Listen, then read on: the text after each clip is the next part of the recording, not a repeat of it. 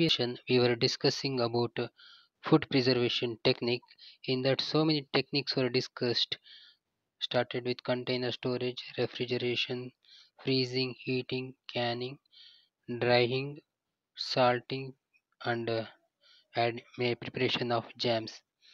The last one we are going to discuss is using chemical preservatives. The food can be preserved by using chemical preservatives. Certain chemicals are used for preservation of food, and these are going to avoid or inhibit the growth of microorganisms. Such chemicals are sodium benzoate, benzoic acid, citric acid, and vinegar. These are not harmful if it is used in a prescribed quantity. Excess of these chemicals is also harmful for the health. Hence, sufficient amount of preservatives are used for preservation of food. Use of these is under the government regulations. Here you can see the depiction or illustration. Here sodium benzoate, below that preservative class 2. So there are different types of preservatives of various type of chemicals are used for preservation of food. Now we are going to discuss about a topic called food fortification. What is food fortification? What is its uses? Let us discuss. Fortification is process whereby nutrients are added to basic foods, usually in small quantities, to improve or maintain the quality of the diet of a group or community or a population. This fortification process involves addition of nutrients, means beneficial substances for health, are added to the food substance, thereby improving the quality of the food so that the very good nutrients are obtained for the consumers and improve the health of the group or community or a population. Example, fortification of milk and margarine with vitamin D and A. The milk that comes in a packet that is added with vitamin D and A. So you want just milk, for that they are adding vitamin D and A. That means you are getting extra vitamin D and A, which is helpful for your health. And whenever you purchase iodized salt, along with salt, iodine is added, which is going to improve your health of brain and thyroid glands. So this is a very good process, food fortification, which is going to improve the health of the person. Significance: fortification of food is an important public health measure aimed at prevent or control nutritional disorder. So these fortified foods contains beneficial nutrients which are going to avoid nutritional disorders. Here you can see a depiction of a salt. Below that salt you can see iron and iodine. So double fortified salt. So this is a fortified salt. Similarly, you will get fortified milk, fortified oil, atta, different types of flours is obtained. So that is good for health. Next is food additives. What are food additives and what are its uses? Let us see. Food additives are any substance that are not naturally present in a basic food. They are not naturally present in a basic food but added during its preparation and remaining in the end product. So these food additives are substances which are added to food. So during preparation or at the end of the preparation. Food additives are non-nutritious substances. They are not nutritious. They are not giving any nutrients, which are added intentionally to food to improve their appearance, flavor, texture, taste, or storage properties. By the addition of these food additives, you can increase or improve the appearance, flavor, texture, taste, or storage properties. So thereby the food will get enhanced in these properties. And once the appearance is looking good, it attracts the consumers or flavors or texture or taste. If it is improving the in the food, the person is going to attracted and going to eat that food. There are two types of food additives: first category food additives and second category food additives. So these food additives which are added to food, are they good or not? Let us discuss. First category food additives. Food additives of first category are intentionally added to food. They are coloring agents. Example: saffron and turmeric. Saffron is usually added for making kesari bath. Kesar, saffron means also in Hindi called as kesar, and turmeric means yellow colored. That is usually for making different types of food dishes, which gives yellow color. And flavoring agents. Flavor means as the name itself indicating the taste. Vanilla essence, you will get vanilla ice cream, strawberry ice creams, mango ice cream. So different flavor ice creams, like that different flavors or essence comes. Even pineapple essence is also there. So these are giving particular taste. And sweeteners, they will impart sweet, such as saccharin. So they are not sugar, but they are artificially sweet, providing chemical substances, saccharin. They are also added for the food to improve the taste. Preservatives, sodium benzoate and sorbic acid, they are added to food of particular quantity, so that to improve the food. And these first category food additives are not dangerous or harmful if they are used in a prescribed quantity, and they may become harmful if it exceeds the prescribed quantity. Let us see what is the second category food additives. The second category food additives include substances that are unintentionally or incidentally introduced into the food during package processing or during cultivation, etc. So these second category food additives are termed as contaminants incidental. So they are not prescribed category of food additives. They are not useful for the health, but they are contaminants and harmful. These all considered food adulterants. Most of the food are adulterated with second category food additives. Indiscriminate or unsurplus use of food additives may pose health hazards.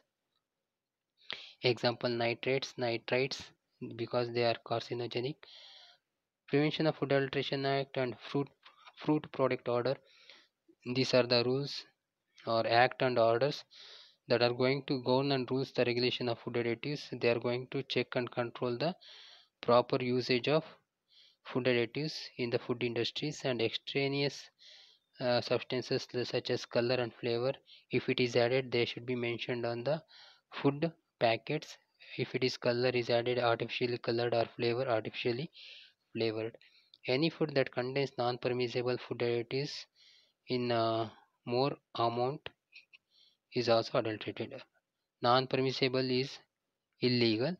Even if you add permissible in more amount, it is also illegal. So second category food additives are like sand, dirt, and then stones. These are all second category food additives. They are not advisable for adding to the food. So let us see the next topic: food adulteration.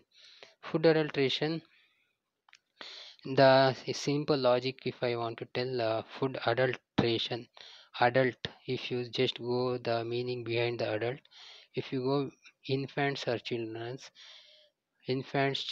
adult.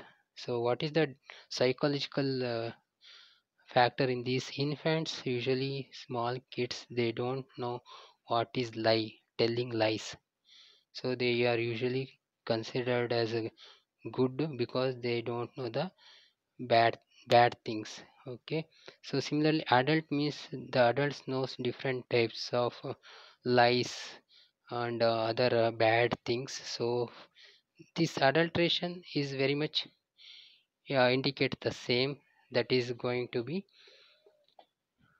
the bad action. The food adulteration is a age old problem. It reduces the cost of the food and by increasing the quantity of the food, And food adulteration is going to decrease the quality of food, but the person who is going to sell these food adulterated substances, there he is going to make profit. Food adulteration is defined as the act of lowering the quality and nature of food either by addition or substitution of inferior substance. Inferior means less quality substance, or by removal of some valuable ingredients. Here you should see the underlined addition of adulterants or removal of a good substance, and in that other substance is added substitution. So you may know in football hockey substitute player is there, one comes out and another comes in. So I will explain detail. And removal, that means only removal of valuable ingredients, that is called as food adulteration. Example of food adulteration is addition of water to milk. This is commonly seen in everywhere. So usually mummy always complained why milk is very thin, water is added or not. So removal of fat from the milk. So this is all method of example for food adulteration. So types of food adulterants. Let us see types of food adulterants. Adulterants are generally intentionally added. Intentionally added. Knowingly you are adding. So intentionally added to reduce manufacturing cost, increase the quantity, to improve the appearance and or attractiveness of the food. So these are the purpose the adulteration is done. So if you are costly, if a oil 1 liter is costly, so you will get in less costlier oil. They are cheaper oils because they are adulterated. They are to reduce the manufacturing cost, they are doing adulteration and increasing the quantity. Adulteration is done, and all these things they are going to make profit, but it is going to impose health hazard for the consumers. So be aware of the pure foods and adulterated foods before purchasing and using it. Adulterants may be accidentally or unknowingly introduced to food during growth, harvesting, storage, processing, transportation, or distribution. In any of these steps, adulteration will takes place and adulterants will get entered to food. The non-permissible food additives, or if permissible food additives, as I told, if used in more quantity, they are also considered as adulterant. Most of the items nowadays is adulterated. If you take petrol, it is also adulterated. We always complain the petrol is not a good quality. We complain medicines are also adulterated, food is adulterated. So most of the items people are adulterating to make profit, and it is going to having a bad effect on the consumers. Adulteration of foods. So adulteration of food is done through different methods are there. So let us discuss one by one how the foods are going to be adulterated. Adulteration of food is done through mixing, substitution, abstraction, concealing the quality, putting the decayed food for sale, wrong advertisement of a food, affixing false labels on nutrients, or misbranding, addition of non-permissible food additives. So these are the various methods of food adulteration. We are going to discuss one by one. This is very important. Everyone should read this and note this. Let us see. Start with the first method of adulteration, mixing. So mixing is a process of adulteration involving addition of adulterants.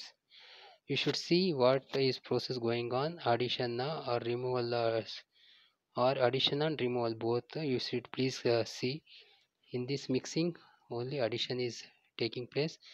The adulterants are added to the food. Example, water is added to milk. So addition in the definition and in the example added is underlined. So water is added to milk, thereby milk is adulterated. Substitution is a process. Substitutes you may see in cocoa, kabaddi, football, and hockey. Substitute will be there. One comes out and another enters. So the same thing. Addition and removal is there.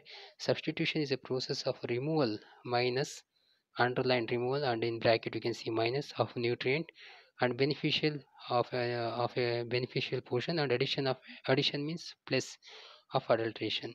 So you can see in below removal minus and addition plus. For example, if you take a 5 liter milk, if a person you are giving money for bringing 5 liter milk, how he is going to adulterate it? So he is going to purchase 5 liter milk. After 5 liter purchasing milk, he will remove 1 liter milk and keep it himself, and for that 1 liter milk is added. So this is how the food adulteration by substitution is done. So addition and removal is involved. Abstraction. Abstract means remove. So addition, mixing means only adding. Subtraction means removing and adding, and abstraction means only removing. Substitution, removal and adding. Abstraction, only removing. It involves the removal of nutritive part of a food. So you can see in bracket removal minus. In the process of boiling milk, the skimmed milk is removed. If you tell a person to bring a milk to drink, the person is going to boil the milk and is going to remove the skimmed milk and he will eat it, and he will going to give you only the remaining milk. That means you are getting the milk without fat. So the beneficial part of milk fat is removed in the form of skimmed milk and he used it. So next is concealing the quality. It involves concealing or hiding. Conceal means hiding. If you just for example, I am telling you, if you come across a makeup kit, there is a concealer. Concealer means hiding. If you go through the dictionary and if you see the meaning, concealing means hiding.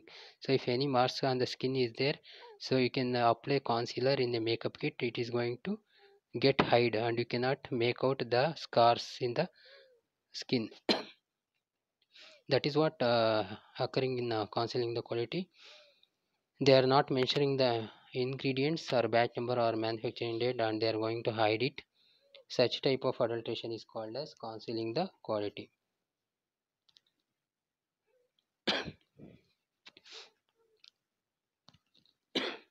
Putting the decayed food for sale. So adulteration involving the selling of decayed items with good items. Few decayed vegetable food items are mixed with good quality food items and kept for sale. This is also considered as adulteration. Good tomatoes and decayed tomatoes are mixed and kept for sale. Next is wrong advertisement of a food. The popular brand names were copied and given a wrong advertisement of the food. For example, if you take a very branded company, for example, Parle biscuit, the actual name is PARLE.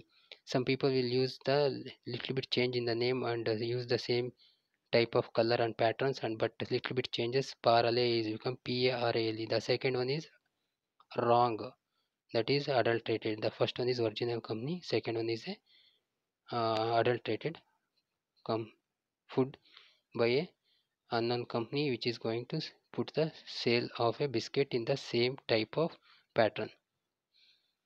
Next one is affixing false labels on the nutrients. The food labeled with false labels misleading the customers. Nutrients contents and its quantity may be false labeled.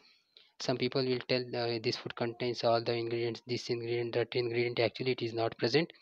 They are giving false labels.